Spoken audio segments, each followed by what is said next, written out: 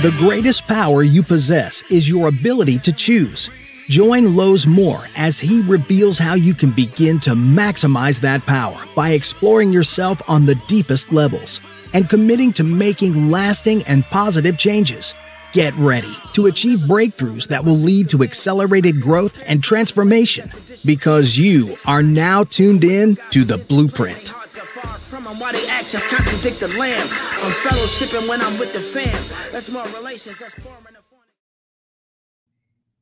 Good evening and welcome to Lowe's Moore and The Blueprint. Man, I'm excited tonight. Really excited tonight. I'm actually not the host tonight, right? My son Lowe's the third is going to be hosting tonight's show, and he has a wonderful guest on this evening. And man, I'm looking forward to seeing him interview her. I'm not going to mention her name because I'm going to allow him to do that. And so we just arrived in Baltimore, Maryland, and hanging out with some old friends, man, some old classmates from back in the day. We're going to enjoy it. We're going to enjoy our time while Lozy is doing the interview tonight. And let me tell you something. If you didn't see the episode from maybe about 2 or 3 weeks ago when he had 3 other actors on, he did a marvelous job. It was just an awesome thing.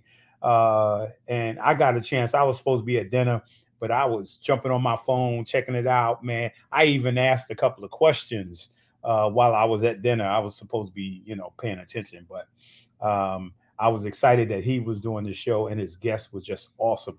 And tonight's guest is awesome as well. And so I want to jump right into this, and hope you enjoy the show tonight. And hey, remember, I don't have my pebble with me, but I will make this statement, right? I'm going to act like I'm throwing my pebble in the pond, because we expect each show, when you hear the interview, when you hear the guests share their stories, we expect that there's going to be a ripple effect. That means when you drop a pebble in the pond, there's the waves that go across the water. So we don't know what impact tonight's show is going to have. It may be an immediate impact in someone's life, or someone down the road. Something that's said tonight by our guests will impact you. And you just never know. Later on, somebody might not see the show tonight, but they will tune in later, and it would impact them there. So looking forward to it. Enjoy tonight. God bless you guys. And I want to start off with the book of the week. Yeah, this is one of my favorite. I don't know if you guys are Dr. Seuss fans, but I'm a big Dr. Seuss fan, even though I don't have my favorite book up here. But The Cat in the Hat, we all remember The Cat in the Hat. And we always remember one of my other favorite books is Green Eggs and Ham, right? And then the ABC of Dr. Seuss. And then, the Places You Should Go. I used to read that book, man, and think and imagine in my mind that I was going somewhere. And then, of course, the last book here is by Dr. Seuss is One Fish, Two Fish, Red Fish, Blue Fish. Man, we kind of grew up on these. I don't know if many people read Dr. Seuss. I believe they're still reading Dr. Seuss. And when you're starting your kids off, man, what better book to start it off with? And I just get a kick out of every time I see The Cat in the Hat. I just laugh, because I know that growing up with Dr. Seuss and The Cat in the Hat was a very important time in my life. So make sure you got your Dr. Seuss and your Cat in the Hat collection. So, and then the word of the week is fantastic. Man, one of my favorite words is wow, which is another form of fantastic, right? That just an amazing word. When somebody says you are fantastic, just like Lozy and just like the guest tonight, they are fantastic. And I'm not just talking about their gift. I'm not talking about their talent. I'm talking about they are fantastic people. And that's more important than anything. when somebody says you're a fantastic person. And then next, we have the Pierce Harper affirmation or quote moment. And here it goes. It's from Dr. Seuss, of course. Today you are you. That is truer than true. There is no one alive who is youer than you. I don't know if you guys remember that. Dr. Seuss used to say that all the time. I don't know if you remember it, but it's a good quote. It's a good quote to quote.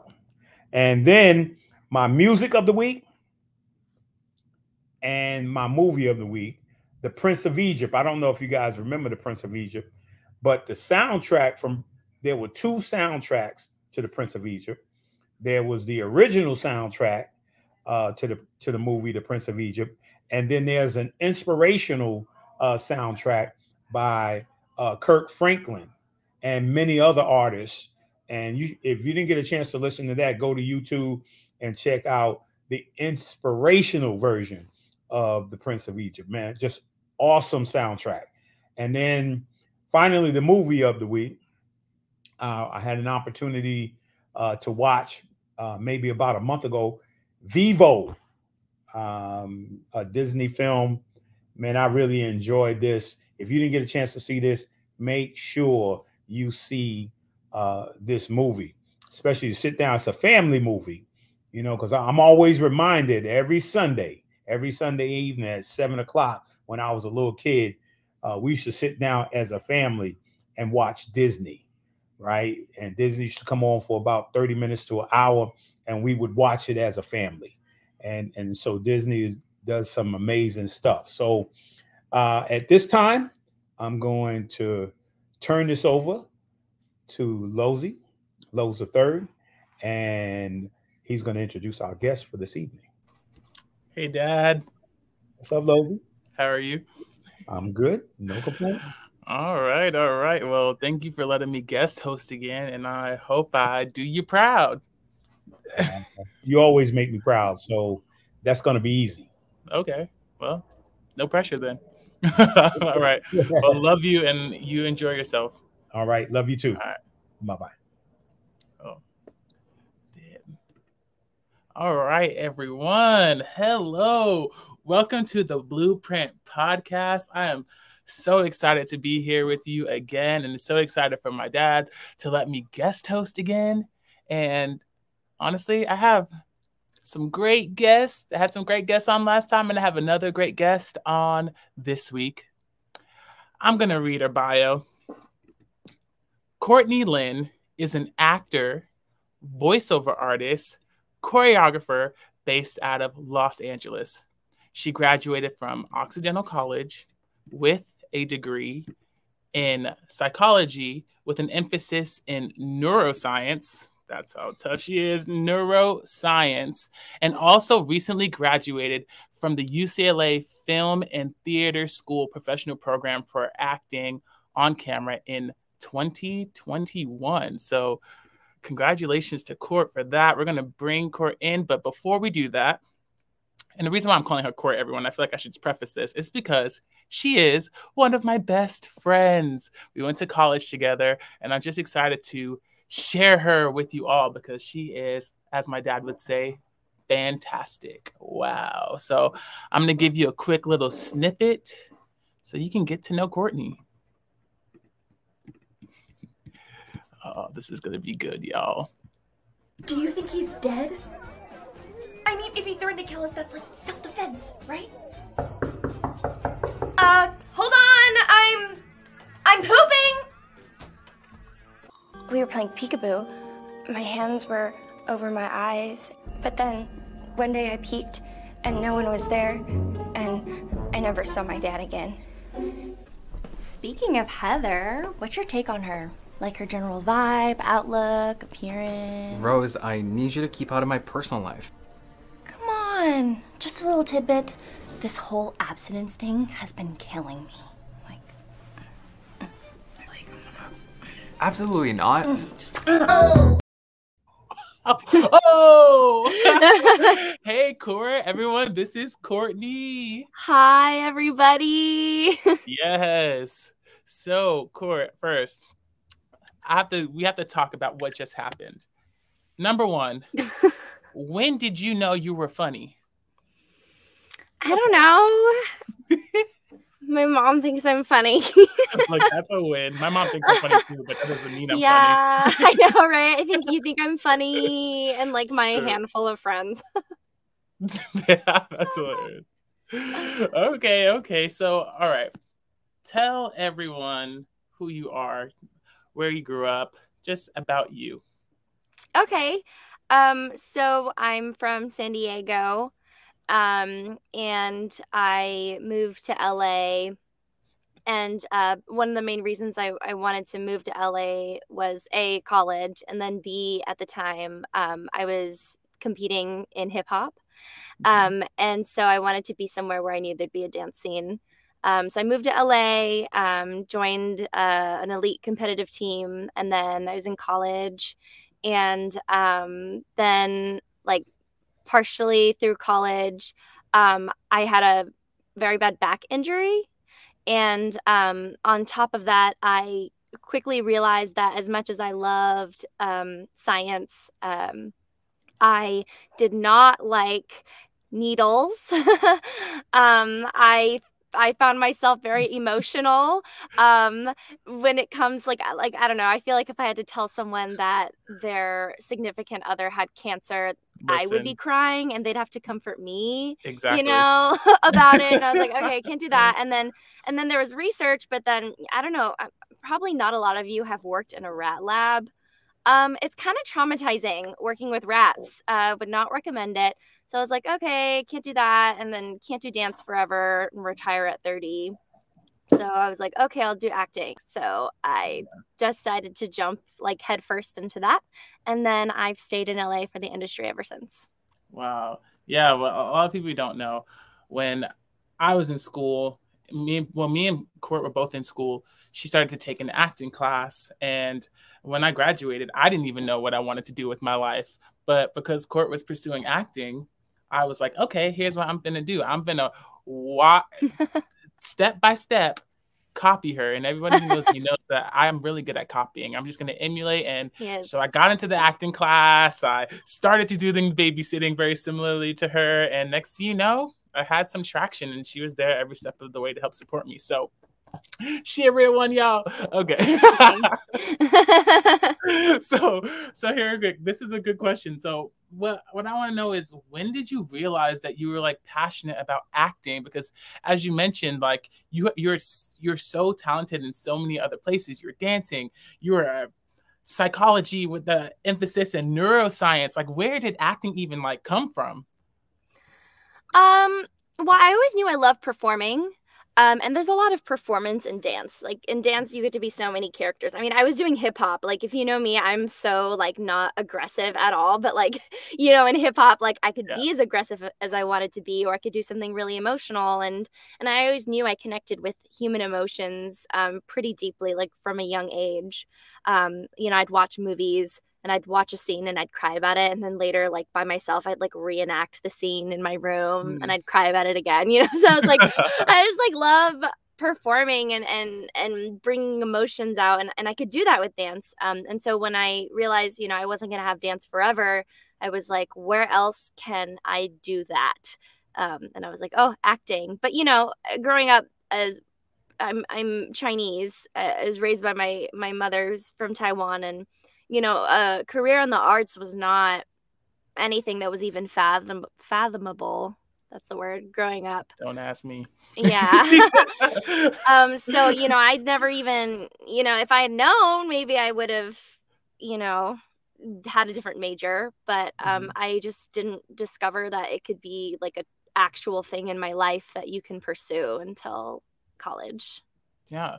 Okay. So my kind of follow-up question is how did you land on a class? Like, how did you just decide, like, I'm going to jump into the class? And most people, we call it like our oxy bubble. Like when you're in there, it's kind of hard to branch out. So like the fact that you were able to find a class and do it consistently while you were doing all the other things. I mean, she was president of our dance production, choreographing, like it was working crazy. 2 jobs. I was like, listen, the people don't know. Here is a woman here who is just busy beyond busy, but found some time off campus to join an acting class. Like, how did you get to that place?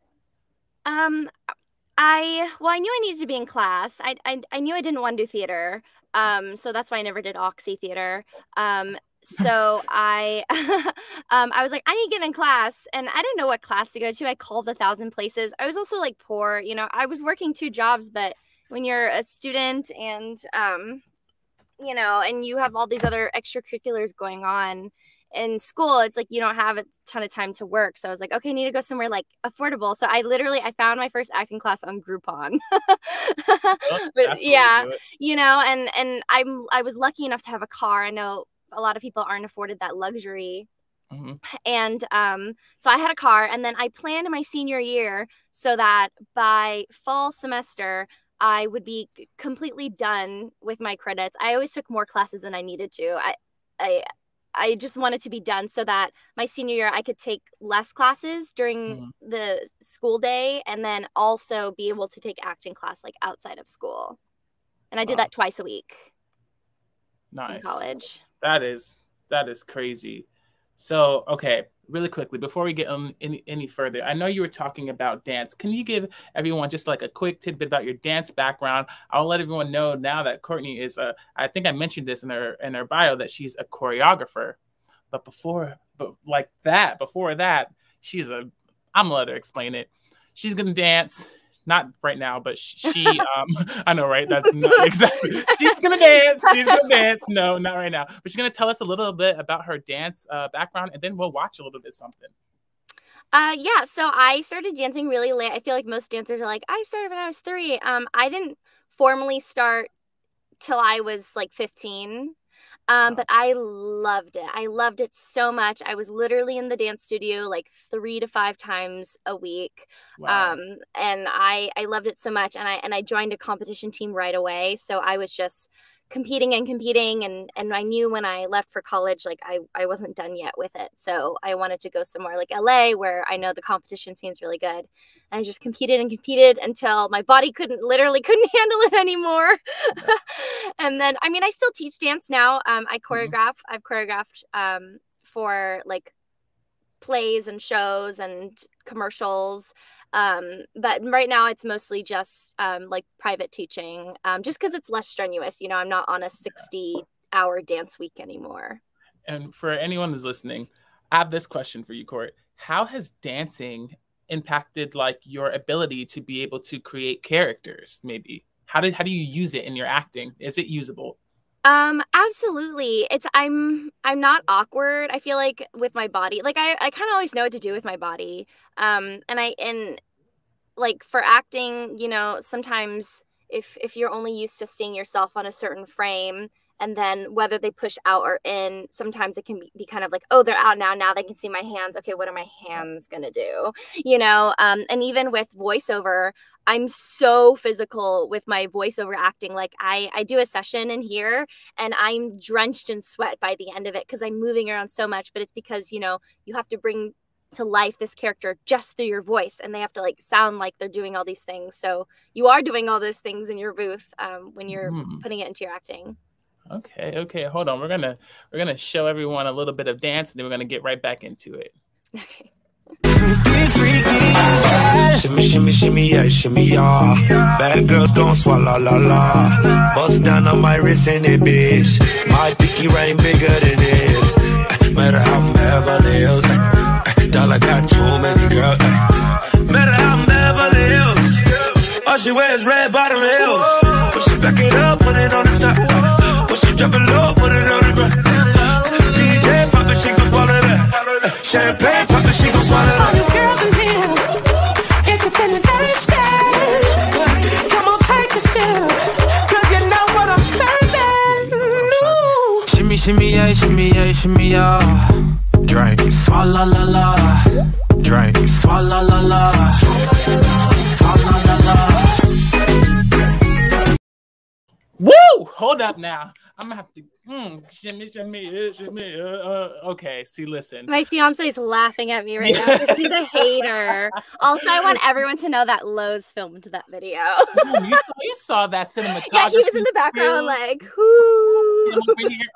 I mean, honestly, your hands look like a freaking glider. Like, it looks like you have the camera on a glider. He's like so smooth with it. You hear that, Mom? No more shaky hands. No more shaky hands. Lauren says, get it, girl. So, yeah, this is like, I kind of want to point this out because the way that your relationship to dancing is very similar to my relationship to music, where it's not that we have the gift and it's not that we're not using it anymore, but we're finding other ways to utilize it within our art, utilize it. No, well, not me really, to utilize it and to help you with your finances, like whatever the case may be. All the things that we've done, especially in our career path right now, feels like they're still able to be applied. Does that does that make any sense? Am I making sense? Yeah, no, definitely. Yeah. Okay.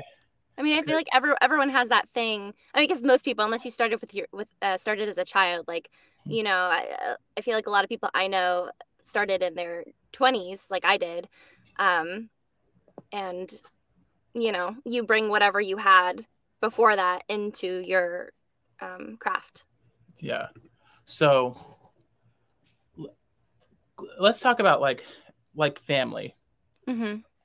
Who in your family has like inspired you to maybe like do what you're doing? Like, how is that like kind of transpired? Like, what kind of support that you have? I know you mentioned, obviously, I know that she has a fiance and I know that she has best friends, but like how, like, what's the support? Tell everyone about what your support system is like. I was very much the driving force behind what I wanted to do, mostly because none of my family is in entertainment at all. Like, no one knows anything. So when I was figuring it out, I was really figuring it all out by myself. So when I told my mom, you know, of course she wasn't like thrilled because, you know, I had gone to school like as basically a pre-med student, and I was like, JK, Mom, I'm gonna be an actor. And you know, and she was supportive. She wasn't like, you know, disappointed or anything, but she was like, okay, do what makes you happy. Which is, and I love her so much because like she still doesn't really get it, you know, like she gets it, but she doesn't. Like she just started watching Netflix like 2 years ago, you know, she like doesn't know about streaming. She doesn't. So when I say like, hey, I was on this show with this celebrity, she'll be like, okay, cool. Like, like she doesn't really, but you know, but she supports me. Of course. And then the other person who in my family who really supported me when I first started was my grandpa. He passed away now. He's passed away about 3 years ago, which makes me really sad because I've had a lot of success in the last couple of years that he never got to see. But he was one of the first people in my family that was like, do it, you know? Yeah. So love my grandpa so much for that. But generally, you know, I didn't get any like resistance or hate from any close person, friend or family, which I feel really lucky for, to have such supportive people around me. I kind of want to piggyback off of something that you said. This career is so like, what's the word? Unpredictable. Yeah. And it's hard because I want to have success while all of my family is still around to enjoy it as well. Yeah. But the hard part about it is there's literally no way to know when that job is going to happen, when that booking is going to happen, when those materials are going to happen. But there feels like there's so much sacrifice. I mean, maybe that's not the right word in this career path. Do you feel that way at all? Like, do you feel like that there's because of the hours that let me make this question more specific, because of the hours that you have to put in when you get a script, when you teaching a dance class, when you what time do you have to like make sure that you're like being present and living your life and reaching out to your family and things of that sort? Do you feel that way? Yeah, I mean, I don't know if it's like, you know, ingrained capitalism or the fact that I'm a Capricorn, something about that. But I do find having an off button for myself, sometimes I can't find it, you know, like you know, when so much of your life is, I don't know, I feel like you said a lot of stuff. It's hard to address it all. I'll just address one little bit at a time, and then you can remind me. If I remember. Okay. I feel like, let's see. Now I can't remember the question. Like, wait a second. Oh yeah, the off button thing. So it's like, you know, you have to find a balance that works for you. Personally for me, I love working. I love it. Like I one of my worst fears is to wake up one day and be really old and regret how I've spent my life. So that's why I knew, like, you know, like, don't be a doctor. Like, you're going to regret it. Like, don't be this. Like, you're going to, like, you need to do what you want to do now while you can.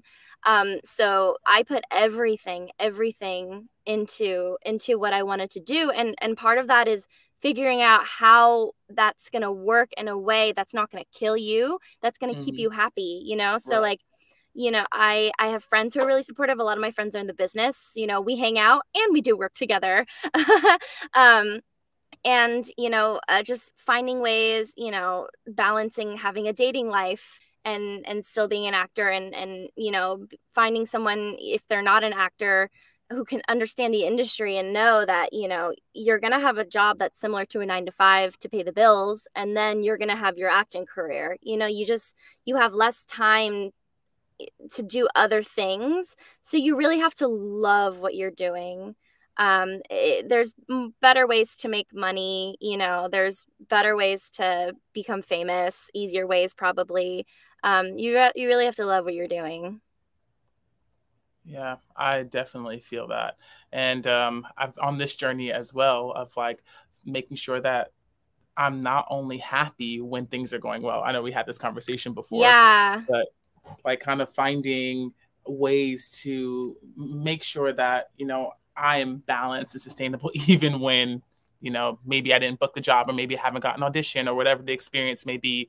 Do you find yourself relating to that? Yeah, totally. I mean, I feel like the best auditions I've sent in my life, I never book. Like the auditions, I'll rewatch them and I'll listen to it. I'll be like, that was a freaking great audition. Like, they're crazy, you know, like they're lost, you know. And then there's like other things where I look at it, I'm like, what the heck is this? Send it off. And then I book it and I'm like, wait, what just happened? So it's like, wait, sorry. Can you repeat the question one more time? I feel like I'm losing my train of thought. I don't even remember what the question was. Oh no. No, I had a point. Now I can't remember it. If someone knows in the comments, just write it in there. Like, what were we talking about? This is the worst interview ever. I can't remember questions that were just asked. Listen, I was just, my job is to ask the questions. I know. Not to remember what they were. These questions are so loaded and they're so good. I just feel like I get off track really easily. Yeah. Well, that's because I'm sure it will come back to us at some point. Yes. I know what we're talking about. Okay. How to make your happiness sustainable even when okay. So my next point being, you know, it's hard, you know. I still have, you know, before I could actually, you know, start like before I could actually be a actor, like, and have that be like my full living, you know, it's easy to get really frustrated, you know, when you know, I would say for the last 2 years before I had my big break, I knew I was just as good as the people I was competing against. And the only thing that was stacked against me was I no one knew who I was. You know, that's the only thing, you know, like I knew I was auditioning, you know, for roles that I know for a fact, like celebrities had also auditioned for. And like, were they better than me? No. Like, and I just knew it, but no one else recognized it, you know, and you have to be so true to yourself and be like, no, like, I got this. Like, you got to keep going, keep grinding and find like the joy of like the process. So like I love auditioning. I love it. I know it can seem daunting, but auditioning, you know, finding the quirks of the character and like the weird like noises that they make or like, you know, whatever, like that's my favorite part of this business. So like finding like love and like the little quirks and the little facets that make up like this whole life of like being in the industry. I feel like that's what keeps you sane. Also having a life outside of acting is really important. It's true. you know. That's very true. Yeah. So I want to kind of ask a question about something you specifically touched on. What I know, make sure you get yourself some I air. know. Have some water breaks, Yeah. whatever you need. Okay. So I know you mentioned saying that when you started off in the industry, you started off kind of like cold turkey, not knowing anybody. Zero. So, I knew nothing. so for people who are in the industry, or maybe they're starting or they're currently there somewhere and they don't know, they feel like they have to be connected. I want you to tell them how you got from point A to point B, from not knowing anyone to where you are right now. I jumped into a class like totally blind. And then after a few years, I realized it wasn't a good fit for me anymore. And so my goal was, I was like, I want to train with like the most well-known people that I can find. So I did a lot of research, and I wish I'd done this earlier, honestly. I think it's easy to get comfortable where you are. I think you do have to constantly be trying new things. So that's something I wish I'd done differently. But so I just started researching, and then I jumped into like many different classes. And doing that, I also completely expanded my community of people around me. And I think I hate using the word networking, because networking feels disingenuous and icky. Yeah, but I just started making friends. You know, you just start making friends everywhere you go, and then you learn more things. You put more things in your toolbox. You know, not just in the craft, but like kind of like how to run your business. You start asking around, oh, like how did you do this? How did you do that? And then you kind of, you know, kind of like what you did with me. You kind of watch other people, and like, you know, I learned so much just by meeting new people all the time. I took so many classes. Like all of the money that I made from all of my plethora of side jobs, I was working so many jobs at one point, like 6 jobs at the same time. Went into like new classes, new equipment, workshops, you know, because I was like, I just want to learn. I just want to absorb everything. And then finally, you know, I learn a little thing here, learn a little thing there, learn a little thing there. And I applied that all to my life, combined like with my own like drive, because I feel like I'm just so like insatiable. Like I hunger for learning new things and how to do things in new ways and new perspectives. So by applying all of that, like slowly over time, I kind of found a flow and what worked for me. And then, you know, I just learned how to be a better business person. And I truly think your business, more than your craft, is going to bring you farther than just your craft. Because you can have your craft, but then you don't know how to get out there. You know, you need to know how to get out there and be seen. Really quickly, everyone, that was a great response. I'm going to share Courtney's website in the chat. Definitely at some point, go check on there. You can find all of her materials there. You can just see how meticulous, how dedicated she is to her craft. This website is beautiful. I made it myself. But listen, I designed it. She made it herself. And that's goals right there, because, you know, okay, you're going right into another question. Sometimes you were already like this as a student. Yes. Right? And you just applied this to your career.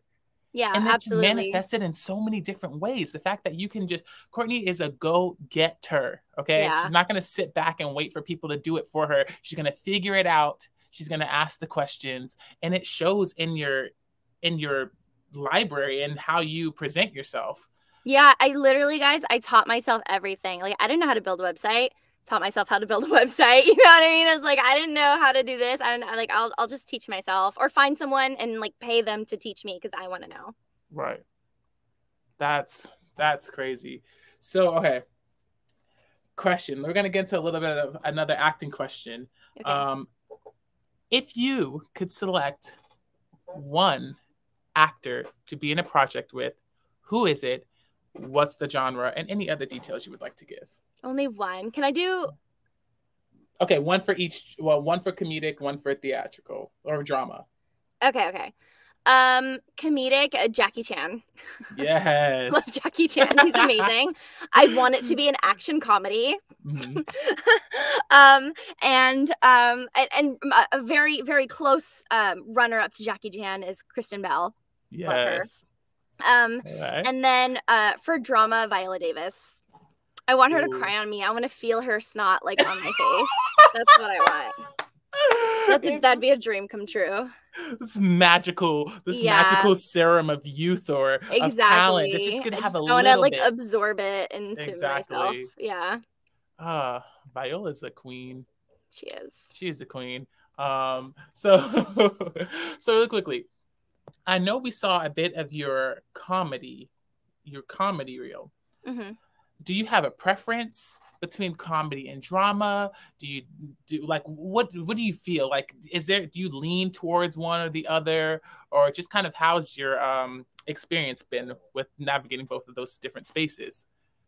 My favorite genres are dark comedies, which are a type of dramedy. So I feel like I cheated. I got both of them. No, just because I think, I don't know, I just, I love watching shows to feel good. So comedies, but I think the best comedies are the ones that contain darkness in them, right? Because it makes them more realistic. They're not so like flippant. And coincidentally, like the first 2 shows I ever booked were both dark comedies, which I think is really awesome because it matches my branding. So yeah, any kind of dark comedy I'm obsessed with. Okay, so we're gonna watch a quick clip of some of Courtney's theatrical work, and then we're gonna come back to a question I have about branding since you brought that up right into it. So here we go. The application for credit never filed anywhere. I told you to follow the money. I did. I found out that the application was fake. Who could fabricate an application? That's what following the money means. Okay, I can see if anyone at City Hall is living beyond their means and then hack into the city system to find out who we're dealing with. FYI, they still run on Fortran, so I might crash the whole network for a while. The whole city? For a while. I need 1 more minute. Okay, just give me 1 more minute. No!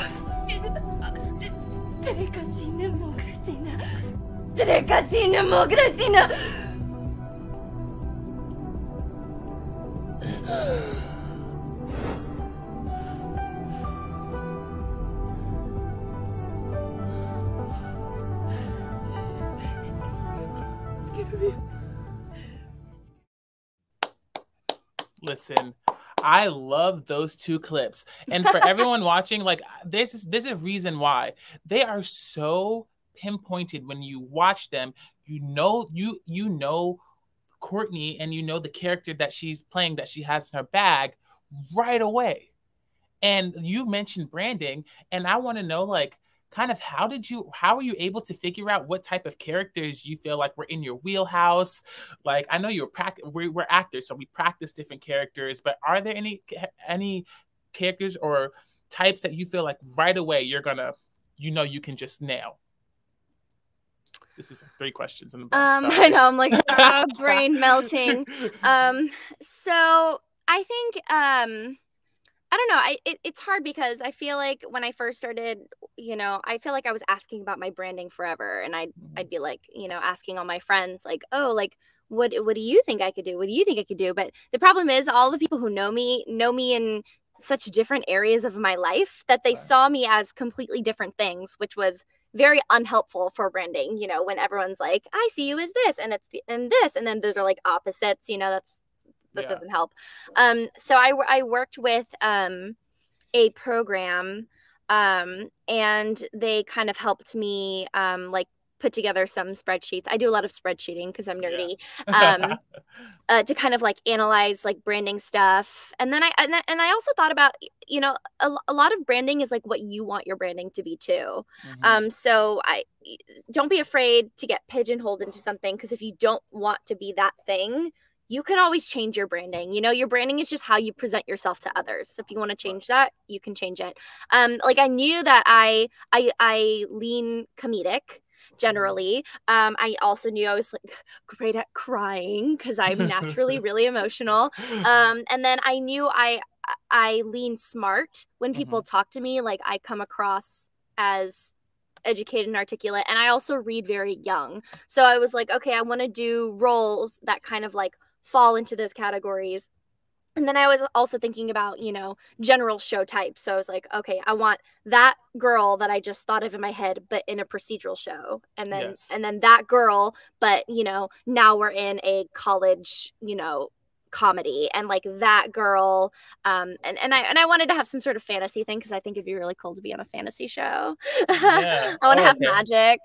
Yeah, a couple of shots just popped up, and as everyone can see, you know, depending on the makeup, the hair, the outfit, Courtney, she could play everything that you see on your TV. So listen, I'm gonna just say this right now: book her, book her. Let's do it. Let's get it together. I don't think she doesn't even need this promotion. She got it like that. But still, the fact of the matter is that when you're confident enough to know that you could do anything, but you also know what your wheelhouse is, that's really smart to do. All right. I have another question for you. Okay. This is good. So, everyone, it's very clear. Court is in a space. She is in a booth, right? Mm-hmm. Talk about this. Court is a big time voiceover artist. How did that happen? How did that has to be the first question. How did that happen? It's big, but how did that happen? Okay. Let's talk. I'm gonna run through this story and keep it brief. Okay. So I was on a web series for a college, and I was randomly talking to the DP. And I don't know how voiceover got brought up, but I think I had said something along the lines of, I'm interested in getting in VO, but, you know, I haven't really looked into it, especially because, you know, acting is kind of like all encompassing. The thought of bringing in this new thing was a little overwhelming, but then the DP was like, oh, my mom's a coach.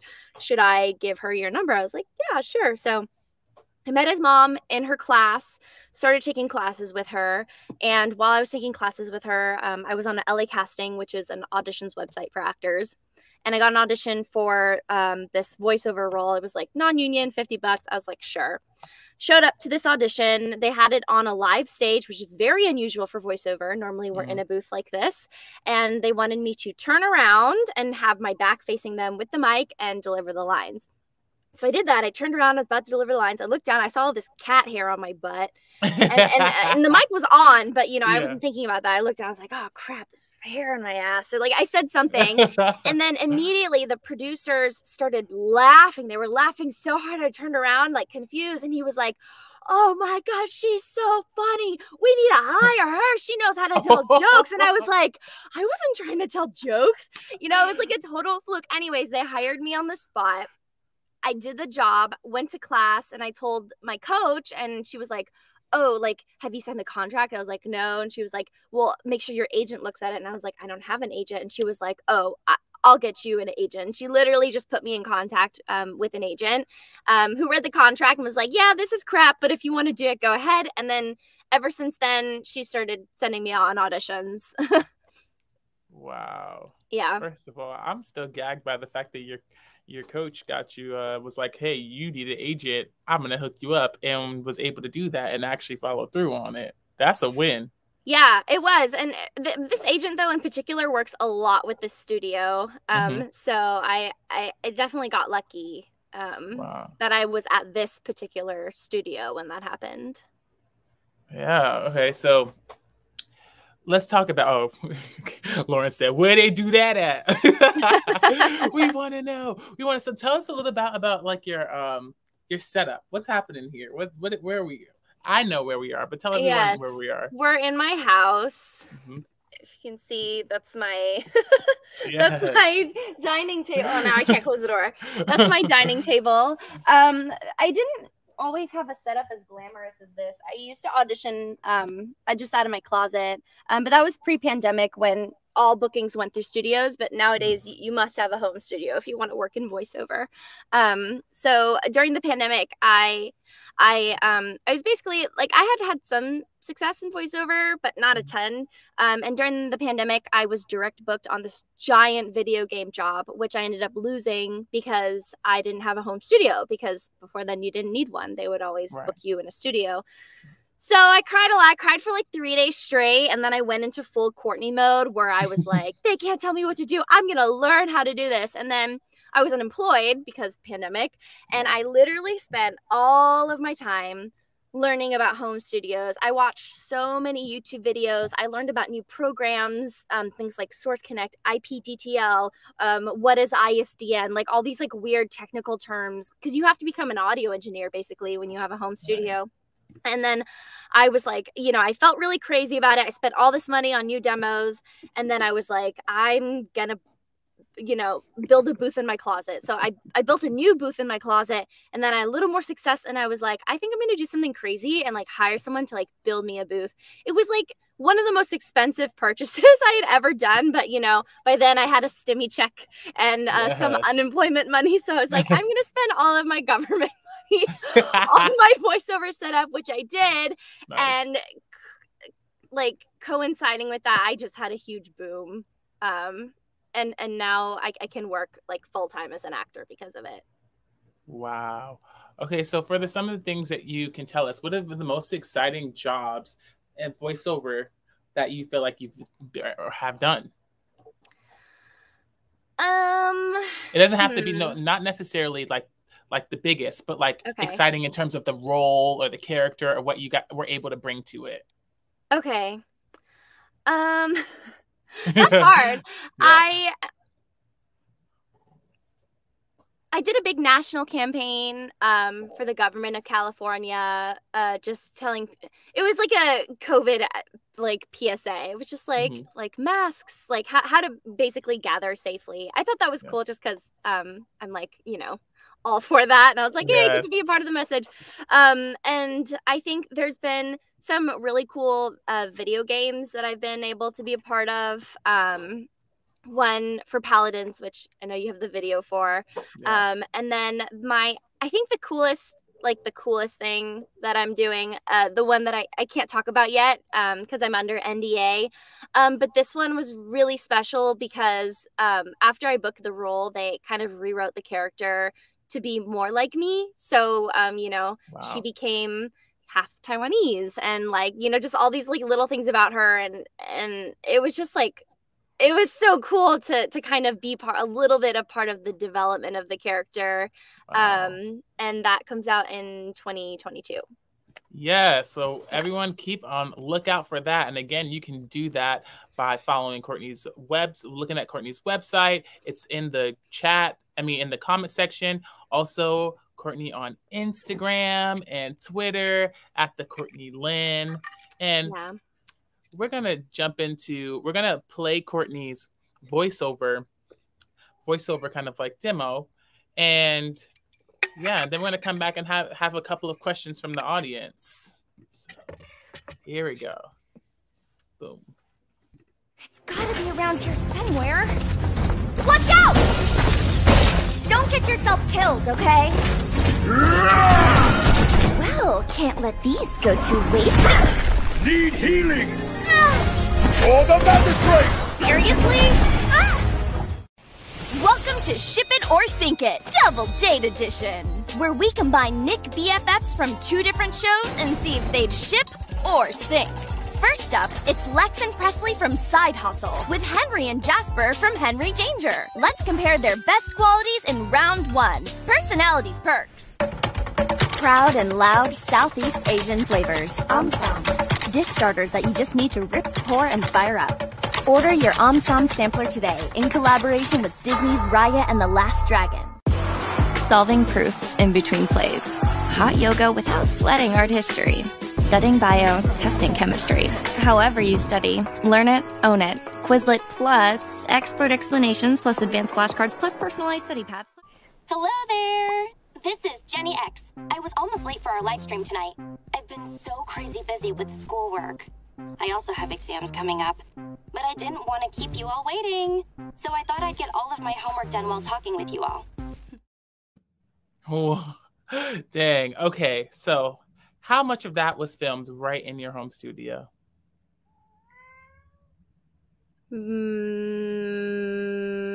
Half of it. But honestly, like 90% of the stuff I do is from my home studio. Damien. Listen. Oh, Damien. My cat's here to... He's just lurking outside the door. Like, Like, can you hurry up? Damien. I can't bring the camera It's down low. okay. But he's here. He's here with us. Okay. Yeah. Everyone, like during the pandemic, it was really crazy time, but voiceover auditions were booming. Huge explosion in the voiceover industry because we can do everything isolated. I'm here, the sound engineer's there, the director's there, the producers are there, and there. Like, yeah. That's crazy. And I think, I'm not sure if everyone kind of knew that last clip. Court was doing a dubbing, and that show is on Netflix. And that's pretty cool too, because these are things we'll be driving in the car, you hear people talking. We're watching commercials every day, you hear people talking. And part of you see ads, you hear people talking, and you don't realize that those are voiceover artists working until you have friends in there and they're doing it and they're booking it. And I'm like, I know that voice. Yeah, when you hear it, you're like, wait a second. Yeah, no, there was a couple of times you sent me something and I'm like, are you in that? Like, was that your voice? Like, you think that someone that I talk to all the time, I would be able to know the voice, but you can do so many amazing things with it. Yeah, it's all based on genre and what you're doing. Oh my gosh, it's going to lead us to, I have to show everyone this really quickly. It's going to be one of our videos. Speaking of all the amazing things what are they called? Affectations that you can do to your voice. I'll show you something from Courtney's TikTok. It's her doing some, I'll just save this so you can just see. Well, you're no fun. Huh? Maybe they left the plate over there. Don't you remember? Yesterday you made us promise not to let you eat any cookies. Hey, give me some of that waffle, Philip. Nuh-uh, Lillian, I'm hungry. I haven't eaten since the last time I eaten. But Daddy, it wasn't my fault. The babies made me do it. Tommy, I want you to meet someone very special. This is your brother, Dylan.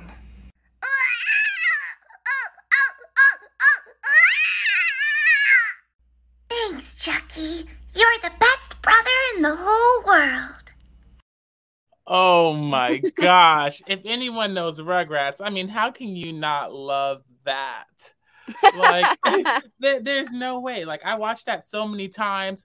I don't think I have your TikTok, but it's the same. It's everything is the Courtney Lynn. Listen, follow Courtney on TikTok at the Courtney Lynn. I'm like, for someone so talented and also being able to bring it back and have a platform on social media that's relatable in that way, like, it's extremely important. We're gonna hop into some questions here because they are coming in. So the first thing is from our friend Lauren. Lauren says, Courtney, she wants to know the gear. I think she wants to know specifics. She says, what is your gear setup for voiceover? So my setup's pretty fancy. It wasn't always this fancy, and it doesn't need to be this fancy if you want to do voiceover. I'm just fancy now because I had a friend who gave me some deals. But I have my mic here. It's a Neumann TLM 103. This is industry standard. As far as microphones go, you don't need to get one more expensive than this. This is what most studios have anyways. And then my interface, which is there. That's an Apollo Twin. And then I just work off my MacBook Pro. And I have a monitor in here. I keep my computer out there because of the noise.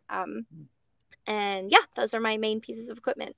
Yeah, okay, perfect. So Lauren, I hope you got those tidbits. And if you have any questions, is it okay for people to send you DMs? And is that okay? Okay, yeah. So Courtney's Instagram, her Twitter, send the DM. If it's voiceover specific, I offer free 20-minute consultations. You can just email me from my website. And yeah, I'm more than happy to do that for people. Hold on now. We need to get this picture up here because she's talking. Oh yeah, that you can also email that email. Book me at thecourtneylyn.com. Yeah, go to her website. Yeah, she's talking facts, y'all. Giving nuggets. Yeah, free consultation, 20 minutes. Come on, y'all got to get on it. Get on it. Okay.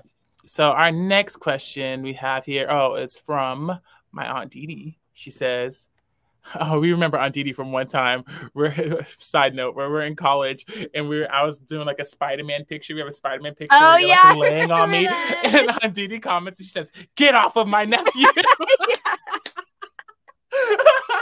She said it in the comments. I remember that. It was like, hilarious. Oop. Okay. So Aunt Didi says, how important is it to have an agent? I think it's very important. Especially for acting. I mean, for voiceover, there are ways to work without an agent, but most of your big paying jobs are going to go through ad agencies or casting agencies, and those only work with agents. So it doesn't have to be the first thing you do, but eventually you will reach a point where it will be very important for you to find great agents. Plural. You can have lots of agents. You can have agents in multiple markets. The more agents you have, the more auditions you get, and the more work you will book. Yes. Boom. You heard it first here. That's awesome. She said she got agents all over, and you can have them theatrical, literary, commercial. Yeah, it feels ridiculous, honestly. People are like, who's your agent? And I'm like, I probably have 15. Yeah, it's like so ridiculous. Yeah. Oh my gosh. And that's probably good. I know we've learned, you know, that it was nice to not, there are places that rep across the board, but it is nice occasionally to have someone that you know is specifically focusing on your commercial auditions, on your theatrical auditions in this area, because you know. Absolutely, yeah. Make sure that you get them all in the different areas. Exactly. So we have a question from Patrice Wallace Moore. I don't know who that is. I don't know who that is. I don't know. All right, hi mom. It says, what are some techniques you use for auditions? Is it harder or easier to do auditions since the pandemic? It's a two-parter. I mean, for auditioning, it's I have different ones for voiceover and on camera just because the medium is different. So you're going to be using different techniques. And it also, again, it's completely based on genre. How I would prepare commercial copy is completely different than how I would do animation. For on camera, I don't know if I have a specific technique. I've been in so many classes. I kind of just do like in the moment, like whatever is going to work for that scene. So if it's like highly emotional, you know, I'll use some drama techniques I learned from one studio, or if it's comedic, you know, I'll think about, oh, when I was in class here, like we talked about breaking down comedic scenes this way. So it's really dependent on the situation. And then in terms of harder or easier during the pandemic, way easier. Oh my gosh, everything's on my time. You know, like I have a great setup. Maybe I can, you can kind of see it there. You see my blue curtain? That's where I do my self-tape setup. Yeah. And I love it. You can tape it as many times as you want, you know, versus going into a room and having one chance. So I think it's easier during the pandemic. Oh. All right. Okay. Yeah. So I booked my first co-stars during the pandemic. I booked my first series regular during the pandemic. Pandemic's been great for me, honestly. I know. We're winning during the pandemic. Which you know what? The pandemic bad. isn't over, so we're still winning here. Yeah, we're still winning. But also the fact of the matter is that there's something about self-tapes now, especially about being at home. There's like in your own space, you know, you get to have the reader of your choice, sometimes your friend, someone that you're comfortable with.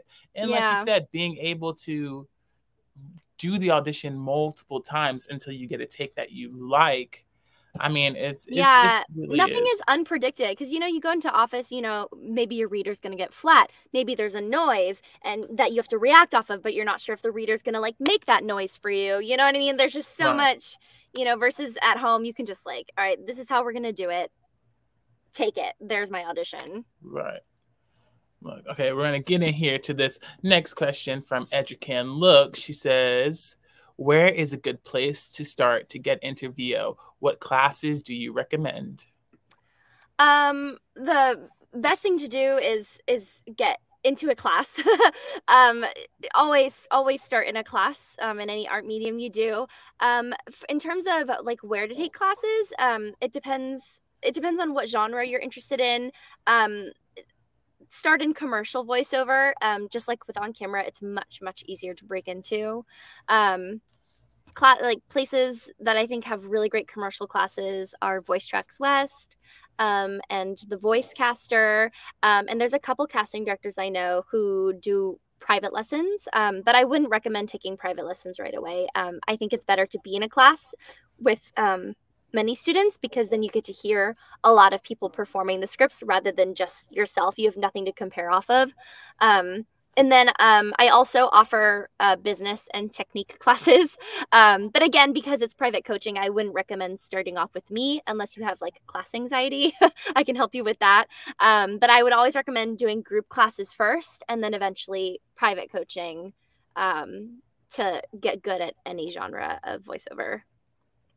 I have a question. So a lot of actors, we use Actors Access, what are the big ones? Actors Access, LA Casting, Casting Frontier, Backstage. Those are all, for everyone who's listening, those are all breakdown services where you can submit, or your agents can submit auditions to you. Does voiceover use the same materials? Are there different platforms? Or like, how does that work?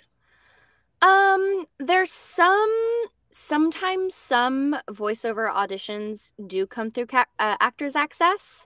Better ones than LA Casting. I feel like the ones I've seen on LA Casting are usually always non-union and very, very low paying. Most of the jobs, like the good ones, are going to come through agents direct. So there's no special website. I literally get an email directly from my agent, and I submit directly to my agent, and my agent's the one who then gives my audition to the CD. Nice. Okay. All right. So you're hearing it all here. Thank you, Educam, for your question. We're going to move on to our next one from Karen.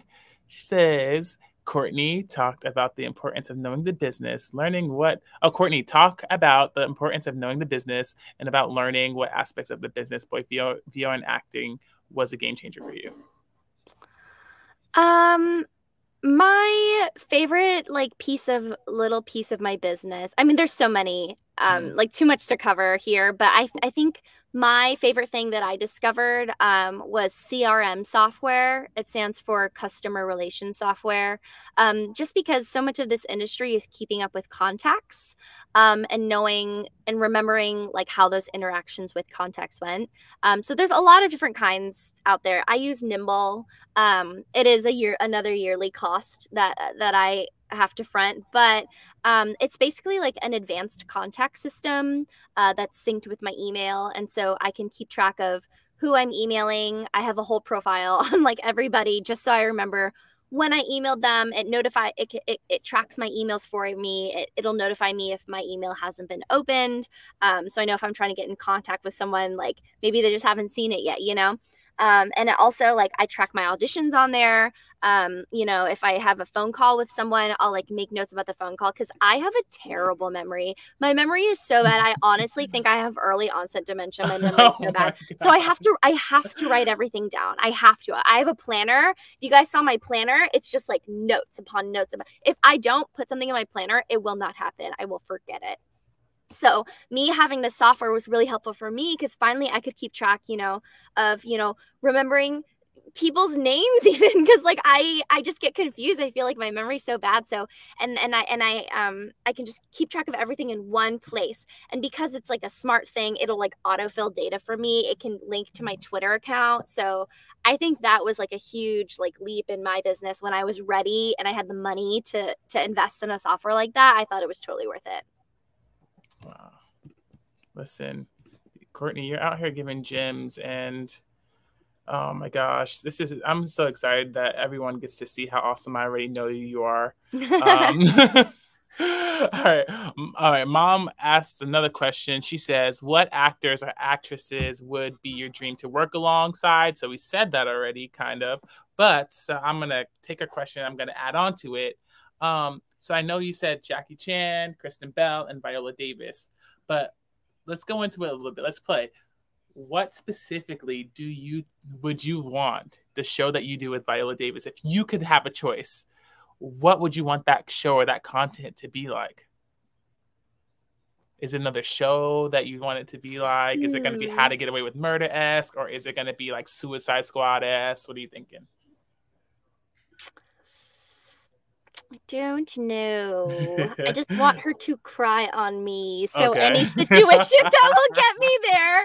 I mean, how to get away with murder would be great. Just because like in that show, you know, she's like such like a woman in power, and she's like kind of a mentor to her students, and I feel like I would look at her that way on set as well. So it would just match up really nicely, learning from her like on set and kind of being in that relationship. Kristen Bell, just some sort of comedy. She's so funny. Like, she just makes me laugh. I just feel like we'd have a lot of fun. And Jackie Chan, you know, I just want to do some funny stunts. Like, I don't know. Do you have a lot of experience with stunts? That's another thing. I mean, well, I know I'm asking for that. You know, I wouldn't call myself a stunt person, but I have taken stunt training. I'm trained in motion capture, which is like a genre of voiceover, and you guys have probably seen it, where they put you in the suit with the dots, and it's usually for video games, and CGI is what they use it for. And you have to be very physical. And I think because of my dance background too, I'm already a very physical person. What was the question again? Oh no. Okay. But I do know for a fact that you also used to do boxing. Oh, that's what the question was. Yeah, stunts. So I used to do boxing all the way up until the pandemic, and then I stopped just because it's just gross. Like knowing there's a virus out there, and all boxing is sweaty bodies, like rubbing up on each other, and all the equipment. You know, I just don't know how well everything's getting washed down. So I stopped, but I've always been very physical. And like I would love, like, you know, don't expect me to do flips, but I would love to be in some sort of like very physical like film or TV show. Well, look, I know that you see this kind of on the ticker, everyone watching, but if you have any questions, even if you've already asked questions, keep them coming. Honestly, we're here for a couple of more minutes, and you don't want to leave this time and not have the questions that are resting on your heart be answered. All right, because if you don't, we're gonna keep going. And my mom is too much. She wants to know a story. She's like, tell about the time the fire alarm went off in Gotta Be You. I'm like, were you there for that? Saw the video. I don't think you were there for that, but there was a funny story that happened in Gotta Be You. Okay, so this is back in the day. I did a music video, and Court was so gracious to not only with one of our other friends at the time helped me choreograph my dance moves, but also featured with her own dance moves in there, and like a lot of hair flips. Exactly, a lot of hair flips, and just this is how meticulous and like how what are the words I'm trying to say, Lowe's? Think. Oh my gosh. How much attention to detail that you have. I had just started dancing, and she would look at me, look at my moves, and see what worked in my body and choreograph from there. Like, I know you're going to look good doing this and this, so I'm going to give you a couple of those to move with. I'm not going to give you anything, you know, that's going to make me look crazy. Exactly. I know. But that, I think that goes back to where we're really grinding in those days, using the materials or anything that we had to create art. And so I think, like, all right, let's see if we have any other questions popping up in here. Like, if we don't, let's talk about this. Let's talk about faith a little bit. Question is, so the faith can come out in many different ways. Some people are prayers. Some people like to meditate. Some people do yoga. Some people, you know, there's just so many things that go into this, especially in the industry that we are in. It feels like some type of faith is important to keep us going. What do you do to keep yourself in a good place? Well, I was raised Buddhist. My mom's Buddhist. I don't really consider myself a Buddhist, but I used to go to temple all the time.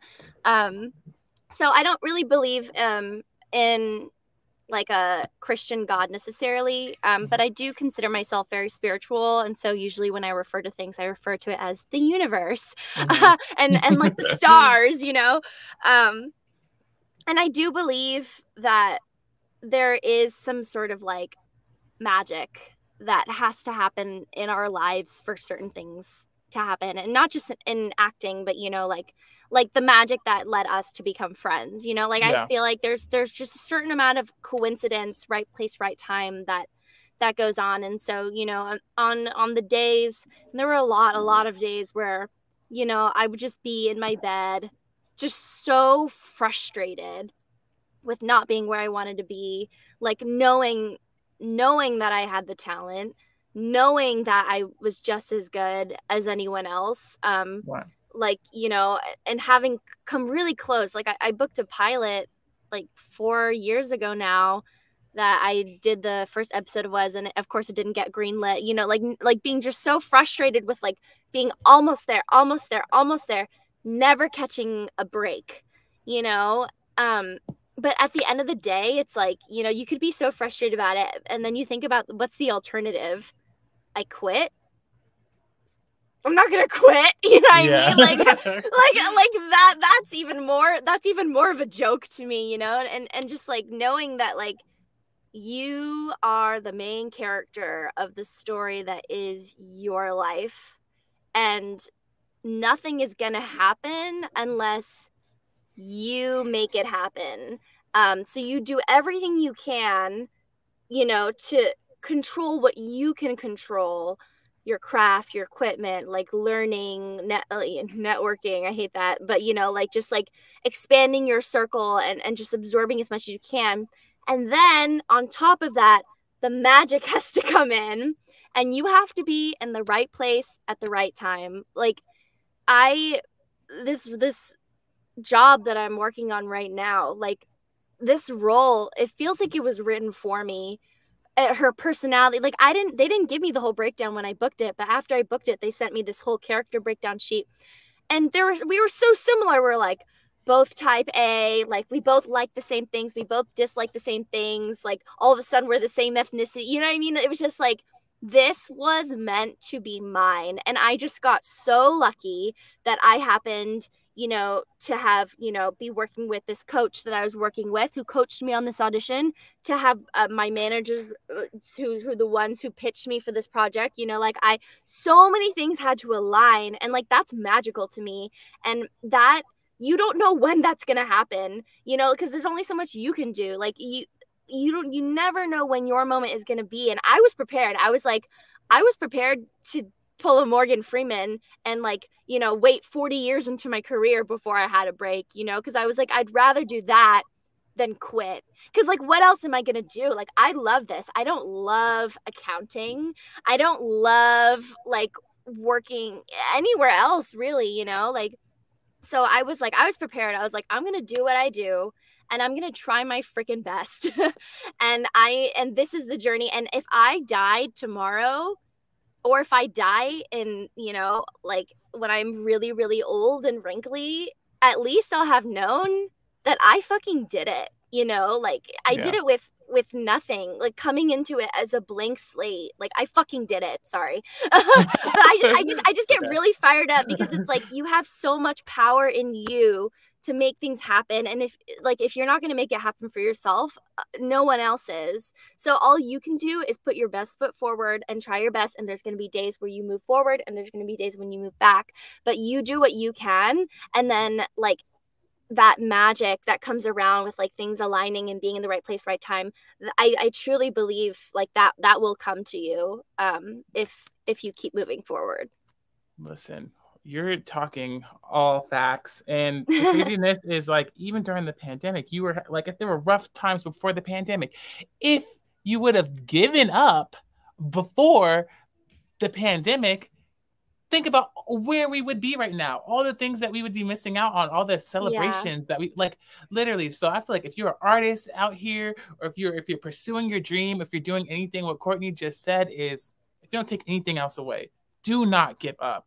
Your blessing, your win could be right around the corner. If you're not getting the results that you want, Yeah. Find another way to get it. Yeah. To refocus yourself, reprogram yourself, look and see what other people are doing. This is not just about acting and voiceover work or anything. This can be applied all around. Okay. Yeah. I'm sorry. You got me. She said, I did it. I did it. Okay. She did that. Look, okay. So look, we're going to get into another question here because Karen had one of her. Oh, that got me all riled up. Wow, I'm so excited. Ooh. Okay. Educan said, facts. Listen, facts. Karen says, though you are not an agent, what suggestions do you have for attracting one? Karen has reels, training, and setting up her next home studio. So she's looking to get to the next level. What advice do you have for her? There are a lot of things you can do at this point. I would suggest reaching out to, there's a group called the PGM VO list, which is the People of the Global Majority voice actors list, which is particularly great for someone like you, Karen. I'm on the list too. It's for people of the global majority, aka non-white people.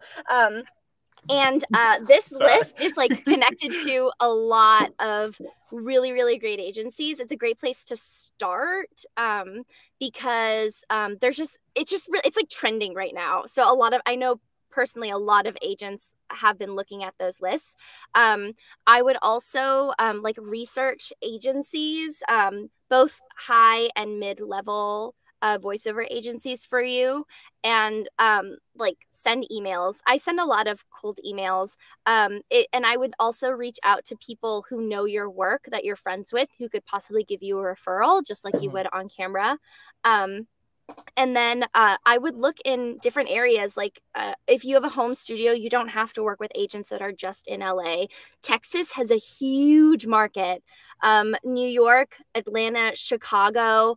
I have an agent in Colorado. Like there are agents in so many different markets that you could be reaching out to with your home studio. The reason I audition so much is because I have so many agents, so definitely reach out. Always keep it short, sweet, and simple. Attach your your reels. If you have a home studio sample, attach that as well so they can hear it. If you don't know what a home studio sample is, I can tell you what that is later. Your training, they're gonna want to know how proficient you are in using software. I don't know what kind of DAW you use, and they're gonna want to know about connectivity, Source Connect, ISDN, IPDTL. Make sure these are all terms because they're going to ask about that. And then I would give like maybe 2 or 3 highlights. Like maybe you just booked this thing, or you just finished a class with this really well-known coach, or like couple highlights. But definitely like you must list your training, proficiency in engineering and stuff. And yeah, try and keep it to something where you don't have to scroll too much in the email. You have to fit all of that information, but very nicely in like a little section for them. And you just email every 6 months. If you don't hear a response, email 6 months later. It's, like I said, that magic, right place, right time, it'll come, but you got to keep giving that output. Because if you're not doing that output, you're not going to get any input back. Dang, that hit me in the heart. She said, because you could get discouraged and you can just be like, I'm going to give up. But if you're not doing any output, you're not going to get any input back. Yeah. And like I said, that's one of the reasons I have CRM software, because it reminds me. I can set reminders like this person, I will check back in 6 months. 6 months later, it'll be like, reminder, email this person about XYZ, because I need that. But if you have a great memory, unlike me, you can do that yourself. But you just really have to be on it. Like, don't let the ball drop. The ball is always in your court. Ooh. The ball is always in your court. Don't let that ball drop. Even if they're not passing that ball back, there are other places and people you can pass that ball to. Listen, okay, basketball references. Capri is so proud. He's busy. He's watching the Patriots game right now. Okay, nice. Yeah, oh my gosh. Okay. So people, we still have some time here. So ask these questions, but I have another great question. Courtney is multi-hyphenated, as you know. She's an actor, amazing, comedic, dramatic, dramedy. She does voiceover, obviously, and she does choreography. But there are other things that she has done throughout her time when things might have not been as, as what's the word, lucrative, or as a booming as it booming as it is right now. There are other things that she did to keep herself going, and you kind of know what I'm talking about. But for everyone listening, kind of tell them what you did when things weren't booming as they are right now. Yeah, I wrote and produced a couple shorts. All scripts that I really loved and I had so much fun doing. The most important thing is it must be fun, because if you're producing or doing something on the side that seems like it's taking from you rather than giving from you, like this career already feels like it can take a lot from you. So whatever you do on the side, it's gotta light a fire in you, So both of those shorts I had so much fun making, collaborating with people, getting to know people I'm still really good friends with. I also wrote a feature film that we shot a trailer for. And again, that was like a huge passion project of mine, that just really lit me up. And you always have to look for things that light you up in this industry, because it's so easy to, kind of like dip into the more negative moments. So find what makes you happy within it, and do that. Listen, Courtney, these are nuggets. You are giving nuggets. So my dad, he also said he loved the basketball reference. He says, "Awesome. It's amazing. Keep shooting the basketballs." But he has a question. And I think that it's important to kind of think about these things. And they're a little bit more tangible now. But his question is, what does the future hold for Courtney Lynn? I don't know. I mean, ideally, I can work in this industry until I die. Ideally, I'm in a place where I just want to be working. Like, I don't know. I've always loved work. Like I said, call it capitalism, ingrainment, or call it me being like a hardcore Capricorn. I don't know what it is, but I love working when it's something I'm passionate about. So I would love to just literally be working in this industry forever, and be successful enough at it where I can be comfortable and give back, and I love like teaching. I think that's why I still teach dance, because I really love teaching and helping others, and to be in a position as I grow to be able to help more people, and like just overall like make this space like great for everybody. Yeah. Really quickly, I know you just spoke on something that is really important. Like, one of your passions is giving back and helping people. And I know you mentioned earlier today that you do like free, like 20-minute consultations, but that's something that you don't have to do. And that's the fact that like, there is a desire to give back, to teach people what they know, to be the resource that maybe you didn't necessarily have right out Absolutely. the bat. Yeah, I wasted so much time and money throwing darts because, like I said, I was a blank slate. I didn't know anything. So I was just like, I'd work, literally so many jobs, and then I just have this money that I'd be like, all right, I'm gonna invest in this, I'm gonna invest in that. Like, oh crap, that didn't work, I learned something here, that's cool, okay, let me try this. And not everything's gonna work for everybody, but hopefully we can make this process easier, because it's also like this industry is like growing, like voiceover is like booming, especially like now with on-camera stuff, like just so many new streaming sites like Paramount Plus, Peacock TV, like there's gonna be more. There's just so much opportunity, and like, why not make this a space where everybody can thrive? I hear that. Oh, we got Educate on here. She says, so awesome. She will be signing up. Great. Listen, let me throw this back on Courtney's website. It's there.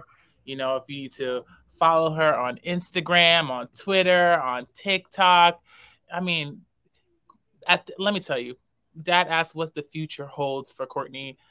I also do not know, but I can tell you what I want and what I hope. It's like, this is my best friend. She works so hard. Eventually, we're going to get to the place where we don't even have to audition anymore.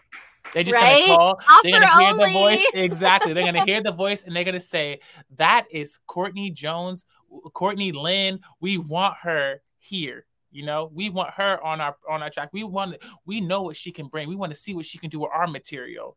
Yeah. Like and you're creating a foundation for yourself that's going to allow for longevity. And I think people watching, people who are intending to get to the place that we are and can get to the place that you are and continue to build on that, you have to create a foundation for yourself where you are able to really plant so that you can grow. Yeah. And it feels like all that you've been talking to us, you've planted, you've watered, you've done everything that you needed to do, and now we're seeing the seedlings, we're seeing the roots, we're seeing the fruit bearing from all the things and the hard work that you put in. And it's great on my end, and it's inspiring on my end to see that. So yeah, I just wanted to throw that little nugget out there. I was so proud. I was so proud. Let me take this. So my dad has another question in here. He says, outside of family members, who is the person that has impacted you the most? It could be like maybe a mentor, or let's go in that route. In terms of mentors, I do have one mentor who's very supportive. I met her literally, it was like babysitting for a family, where like the mom happened to work at a studio, and that studio, like this woman like works at that studio, and she just kind of like introduced us. So it was like very random how we met. But she's been like, she taught me so much about how like the TV industry works, because they do mostly TV. And it's been really nice to have someone like kind of like answer my questions when I had them. And then also like besides my mentors, like my friends, obviously. I'm an only child, okay? I'm an only child who moved away from home. Like my friends have been my, support network from day one. Like you guys obviously know Lowe's is like my number one hype man. Like you can tell from watching this. And I just think, having a support system is so important for this business. I feel really lucky because like I had a support, some people don't have that. I have a support system. I'm not that far away from home. I know it's harder for people who have to come farther. I know like Lowe's, your family's in New York, like that's hard. Yeah. My mom's in San Diego, so I feel like I've been really lucky for that as well.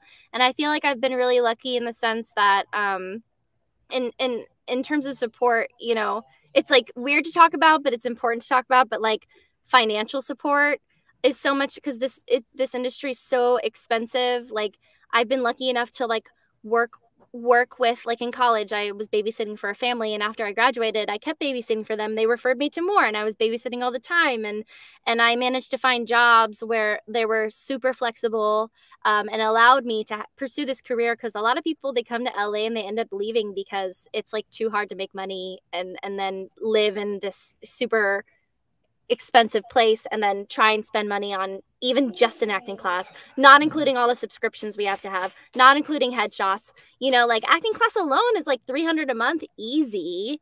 I was spending more on my acting stuff than I was on rent and utilities combined every month. So you have to have like different areas of support, you have to have all those foundations grounded before you can really focus on like your acting and like growing that aspect of your life. There you have it. I mean, if there's any, again, I'm just going to say this because we're getting close to end. If you are not following Courtney on Instagram, on Twitter, on TikTok, at the Courtney Lynn, look at her. I know. I'm like, look at the. She says, when are you coming to New York to visit? Maybe for the wedding, +1. Ooh, yes. We'll see. Oops, Sherelle, I'm sorry to give you more people to add on the list. But yeah, honestly, that would be so much fun. Yeah.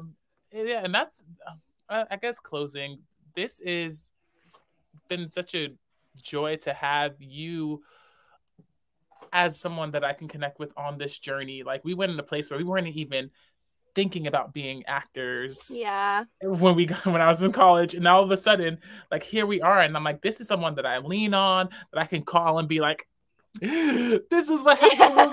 Yeah. This is what helped me. How do you do this? And then she can call me and be like, this is happening. Is this weird? And like, we really are relying on one another. And, you know, our community has expanded so far beyond ourselves that our experiences are so vast. And something that, like, Court will have an experience where she did this project and she met this person, she did this, and that information is something that is benefiting me and helping me in my issue that I'm talking to her about. So I'm like, the universe is working itself in so many different ways. And as we continue to grow, I'm telling you, it's the magic. The magic. It's the magic. Okay. And I hope that it continues to sprinkle on all of us and all of you watching. And, you know, if you don't feel any magic, go out and make the magic for yourself. Okay. Exactly. Figure out what works for yourself, and you let's do it. You are the main character in your story. Exactly. Go out and do it. Wait, hold on. I'm gonna put you in solo layout, and I want you to say that one more time. Go. You are the main character in your story. Period. Period. So everyone, we just want to thank Courtney for coming on the Blueprint podcast. It's been so amazing to talk to you here, and it's amazing to show you off to everyone watching. And honestly, you have to stay up on what's happening with her, because big things are on the horizon. They're coming. They are happening. They have happened. And we cannot wait for you to continue to blossom into the amazing artist that we know that you are. So, yeah. Thank you, Courtney. Thanks. Everyone's so coming much, in Liz. comments. They're saying, thank you, Courtney. Thank you, Courtney. Like, we love her. We love her. I'm going to just share the thank you, Courtney. Thank you. So, everyone watching, our time is up. The Blueprint podcast this week is done. And I just want to thank everyone for watching, whether or not you're watching with us live or you're rewatching this. If you have any questions, again, please, you have Courtney's information. Feel free to reach out to the Blueprint podcast message if you need any follow-ups. If you weren't clear on any of the information that was said here, we're here for you to be a support system for you to be able to utilize all the great little nuggets that we've had here on the show. So we're going to wave up goodbye to everybody. Bye, everyone. And hope to see you next Sunday at 7 p.m. Eastern time for the guest. And thank you for tuning into the Blueprint podcast. We really hope you enjoyed this episode of Lowe's More, the Blueprint podcast. Stay connected and follow us at our website, www.lowesmore.com. That's LOWESMOORE.com. You can also join the discussion on Twitter at Lowe's More and on Facebook at Lowe's More Jr. As always, thank you for pushing your mindset towards a better reality. This concludes the most thought-provoking portion of your day. Don't forget to like and subscribe to this podcast to stay fully up to date with everything we're up to. Until next time, be kind to yourself and each other. What they teaching is a joke. I ain't buying it like I'm broke. Insufficient funds for insignificant.